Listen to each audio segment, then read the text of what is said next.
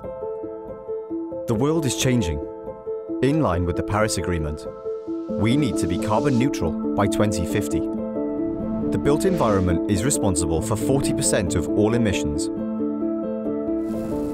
At Foster & Partners, sustainability has been at the core of our design principles for over 50 years, and our multidisciplinary team has developed unique tools that measure, monitor, and influence a building's carbon footprint.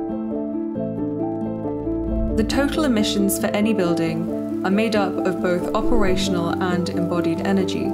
Operational energy is the energy needed to power your building and is consumed throughout the building's life cycle. We can work with you to maximize energy efficiency. Embodied energy is the total energy required to construct your building, analyzing materials and processes to identify the amount of carbon is an incredibly complex process. As designers, we have considerable influence on this through the selection of building systems and materials. Current industry standards for sustainability must be exceeded to meet the 2050 target.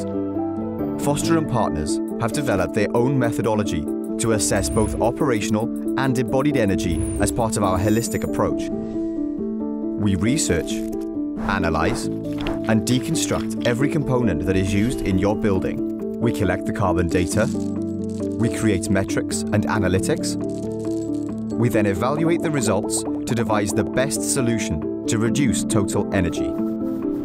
Any excess emissions can be balanced by generating renewable energy and careful reforestation. However, the process of reducing carbon in the overall construction is central to meeting carbon neutrality. Our aim is to have continuity throughout the project, working with contractors and project managers to ensure sustainable targets are achieved. Working alongside you, we will also provide a roadmap for post-occupancy analysis to monitor and enhance the building's energy usage and performance.